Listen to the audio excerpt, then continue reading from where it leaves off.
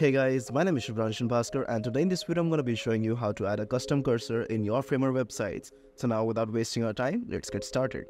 So the first thing that you have to do is open your web browser and go to the link provided in the video description. Credits to Nabel for this custom code component. What you are going to do is copy this code right here, go to the assets panel in Framer, select the code option, choose the name and click on new override section and then click on create.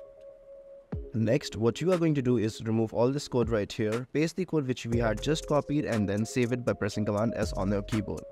Now let's go back to our desktop frame, copy the custom cursor that you want on your Framer websites, go to the layers panel, select the desktop frame and hit paste right here.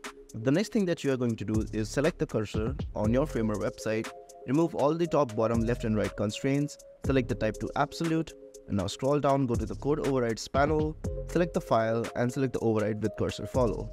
And that should do it. Now if you go to the preview of this Framer website, you can see that I've got the custom cursor on the website. But what if you want the cursor only on a specific container and not on your whole website? To do that, what we are going to do is remove the custom cursor that we have just created right here. And then we are going to copy the custom cursor again, select the frame that you want the custom cursor to be. So select the frame and paste the custom cursor within that frame.